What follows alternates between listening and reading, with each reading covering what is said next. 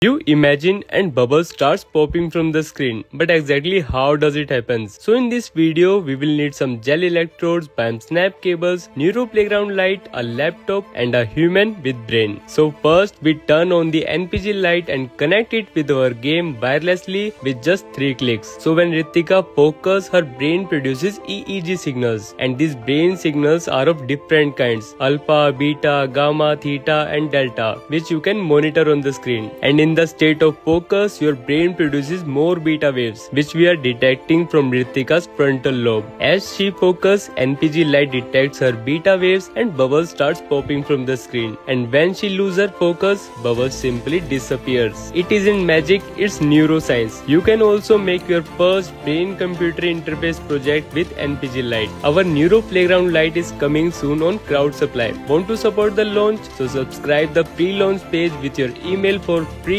and we will share some amazing updates. Link is in bio. This project is made by Ritika Mishra. So follow us for more exciting videos. Until then, keep exploring and building.